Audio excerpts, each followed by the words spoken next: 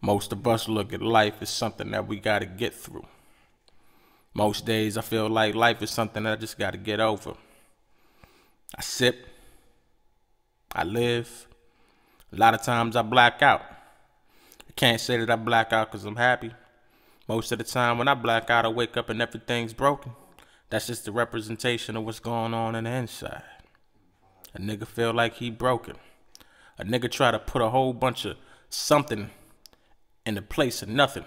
Substance is something that I don't have at the moment. I'm not going to do another anger management. That's not how I'm feeling right now. I mean, I'm going to talk. I'm going to tell y'all how I'm feeling. And how I've been feeling is in my feelings. So either you going to accept it or not. Either you going to listen or you ain't. All in all, it's bang. Get drunk, get money.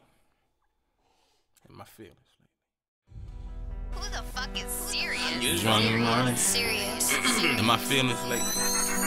The thing about my problem is I feel that I ain't got one. Till I'm drunk and I passed out. I fought niggas and lost.